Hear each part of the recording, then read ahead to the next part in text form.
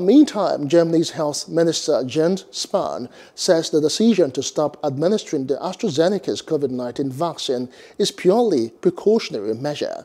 Germany and France are the latest of several European countries to pause following a report of recipients being taken ill. Several EU countries have called a halt to use of the AstraZeneca vaccine after a report from Denmark and Norway of possible serious side effects including bleeding and blood clots. Hello, hope you enjoyed the news. Please do subscribe to our YouTube channel and don't forget to hit the notification button so you get notified about fresh news updates.